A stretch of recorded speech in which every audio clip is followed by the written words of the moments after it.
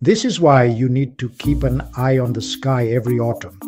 Monarch butterflies are on the move again, on a journey so wild it takes the whole continent to track them. Ready to follow their flight? Every fall, monarch butterflies travel from Canada and the US all the way to Mexico, 3,000 miles on wings as thin as paper. But how do we track these tiny travelers?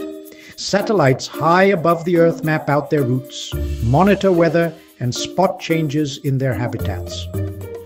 But it's not just scientists. Citizen volunteers tag, track, and record monarchs, helping fill in the story mile by mile.